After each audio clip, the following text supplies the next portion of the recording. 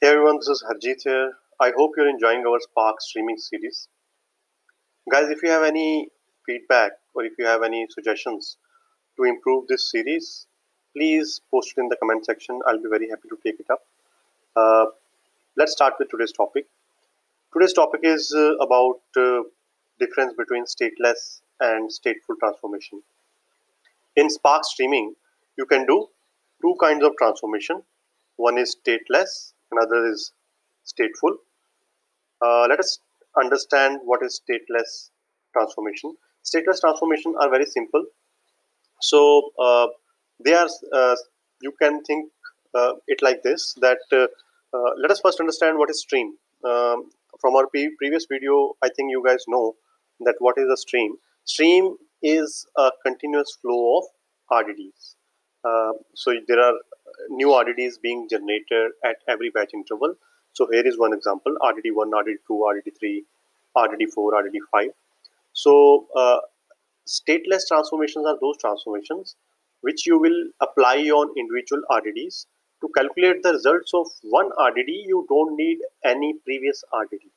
Like to calculate and process RDD5, you don't need any information from RDD4 or RDD3 or RDD2. RDD5 records, all the records within RDD5 can be processed independently from the RDD4, RDD3 and RDD2.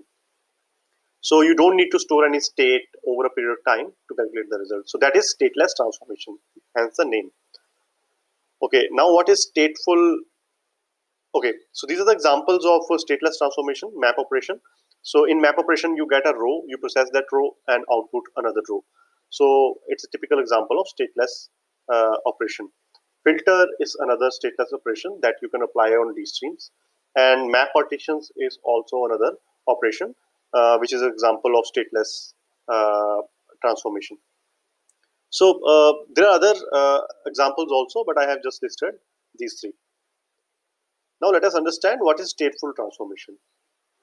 Uh, in stateful transformation, you would like to know some information from history, some information from the previous RDDs which you might have processed. Here is an example.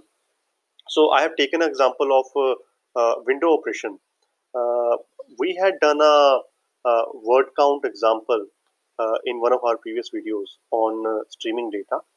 So imagine that word count example was giving you count of words which it was getting as part of each RDD. Count of words which it was getting within that batch interval.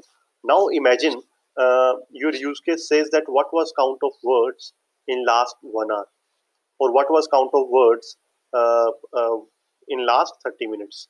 In those scenarios, you would like to know what were the state, what was the state, and what was the count that I had processed in last set of RDDs in last 30 minutes. So you would like to store this information somewhere.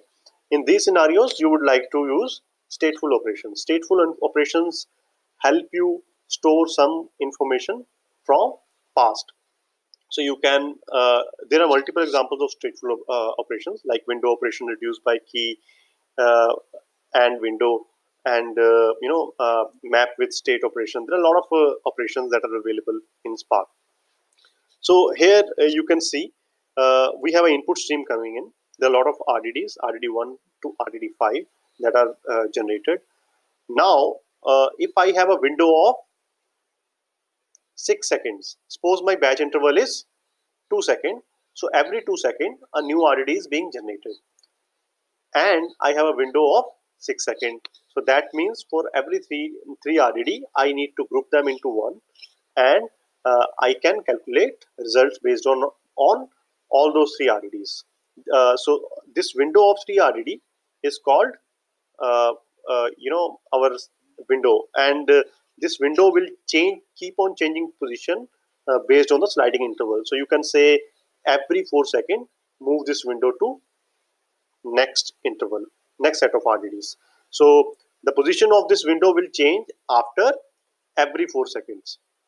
So, and the length of this window is 6 seconds. So whatever records, whatever RDDs have come in last 6 seconds, will be within that window. So 2 seconds, 6 seconds, 4 seconds, I have just taken to explain the example, but you can change it. These are completely configurable. Now these are some of the examples of stateful operation: map with state, update state by key, reduce by key and window. Guys, we are going to take, I'm going to make specific videos on these operations. A dedicated video for all the stateful kind of operations, because they are very important. So this video was majorly for understanding this difference between stateless and stateful operations. So if this is not clear, please post comment in comment section. I'll be very happy to help you. Uh, in next video, we will focus on doing Kafka and Spark integration, how you can build a Spark streaming application that listens to Kafka and process the records which are coming in from Kafka. Once we have done that, we'll get into examples of stateful and stateless operations. I hope this video was useful. Please share your comments in comment section. I'll be very happy to answer your queries. Thanks for watching this video.